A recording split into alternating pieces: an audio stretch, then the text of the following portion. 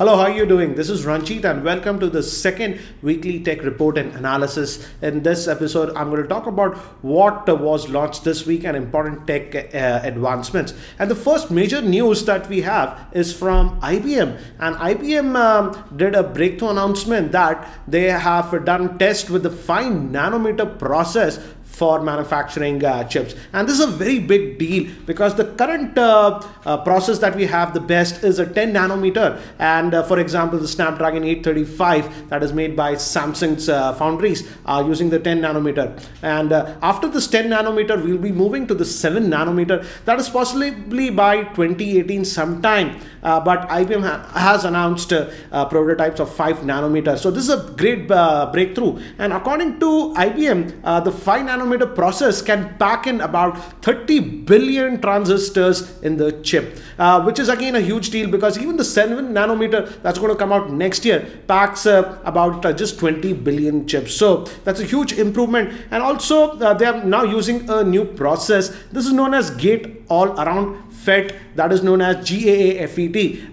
The current process that we are using is the FinFET. So this is also a new thing. And IBM says that compared to the 10 nanometer chips that we are getting as of now, these 5 nanometer will be far more efficient. And according to IBM, they say that the 5 nanometer process will offer 40% performance boost or a reduction of 75% in terms of battery life, that is power consumption, for the same performance. So again, it will be great, but again, we are not going to get this 5 nanometer process as of now. It's expected to come by late 2020 or by 2021. So let's move to the next major event, and that was by Apple. That is the WWDC 2017, and in that Apple announced a lot of new actually products. I did actually post a dedicated video about that. I'll have the link in the show notes, and also I'll leave a card. And the major new things was that Apple announced the new iOS 11. It's still in beta, and also the Mac OS High Sierra. Apart from that, hardware lineup of Apple also got a huge boost. For example, they announced this new iMac Pro for high-end professionals. It starts at $5,000. That's going to come out in December of 27. And also they updated the entire lineup of their Macs. For example, the iMac, the MacBooks, and the MacBook Pros are all now updated with the Intel Kaby Lake chips. And they have also announced a new smart speaker, and they named it as the HomePod. This is a smart speaker which has a Siri built in, so you can talk to it like Amazon Alexa or even like Google Home. And also Apple says that the sound output from the same would be great. It has 6 tweeters according to Apple and a subwoofer and is a smart speaker. Again, this will also be available only from December onwards. Now moving to the next thing, and that is regarding the OnePlus 5. We got announcement from OnePlus 5 that the OnePlus 5 would be announced in India on 22nd. This is a snapshot that you can see from the OnePlus Facebook page, and we can see a glimpse of what the OnePlus 5 might be. There was one more post like this. So looks like we are going to get the dual camera, and according to some of the leaks internationally, this will be launched on 20th June, but in India it's going to launch on the 22nd in Mumbai. So what do you think about this OnePlus 5? Clearly looks like it's going to have that dual rear facing camera. Now moving to the next launch that already happened this week, and I was in Goa.